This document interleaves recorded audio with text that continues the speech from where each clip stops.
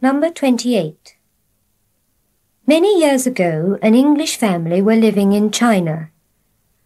One evening, an important Chinese officer came to visit them. It got later and later, and he still didn't go, so his hostess invited him to have dinner with them. But she had very little food in the house, so she quickly went to the kitchen and spoke to her Chinese cook. He said, "It's all right.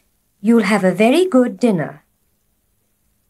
When they all sat down to eat, the lady was very surprised, because there was a lot of very good food on the table. After the dinner, the hostess ran to the kitchen and said to the cook, "How did you make such a good meal in half an hour?"